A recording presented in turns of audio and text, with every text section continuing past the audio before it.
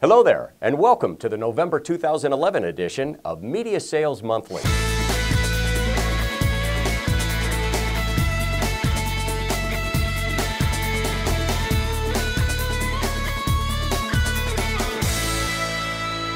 Mobile advertising is definitely a big topic of interest for today's marketers. At this year's Burrell Associates Local Mobile Ad Conference, small business owners talked about how they advertise and what they really think about mobile and media sales reps.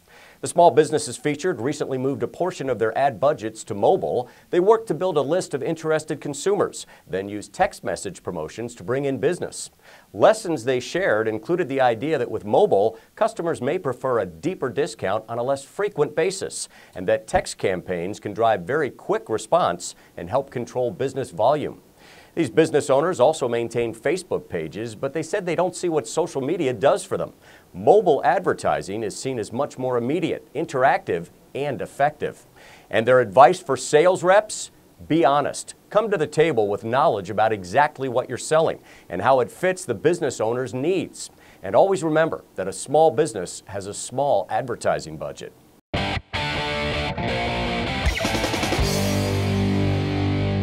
As the U.S. population ages, improving their health becomes an increasing priority.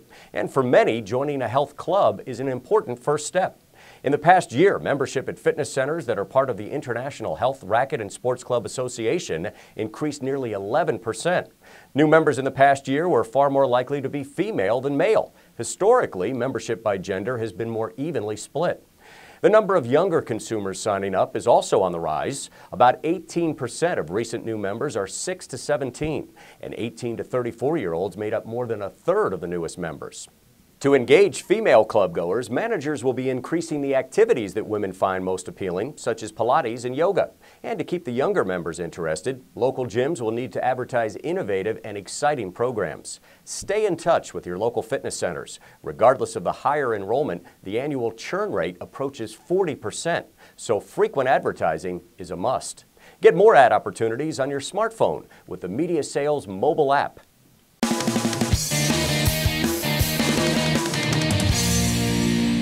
Ever hear the saying, the squeaky wheel gets the oil? Well, that's often the case in the sales world. A not-so-happy client voices dissatisfaction, or another calls constantly with questions, and both clients receive your full attention and assistance. Meanwhile, the steady, sure-thing account that you've had for years is in the background, renewing each year but having little chance for any growth in the future. Michael Boyette, blogger at Top Sales Dog, calls these accounts Old Faithful and warns you may find one day that you've lost that long-standing account. By not keeping in contact with the client, even just to check in for a quick hello, you've inadvertently killed the sale.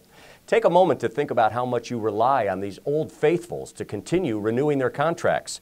In the words of Boyette, how many of your accounts are on their deathbed right now? And what are you doing to save them? Link to Boyette's post and find other sales tips at MediaSalesToday.com. That's it for this edition of Media Sales Monthly. I'm Douglas Sells.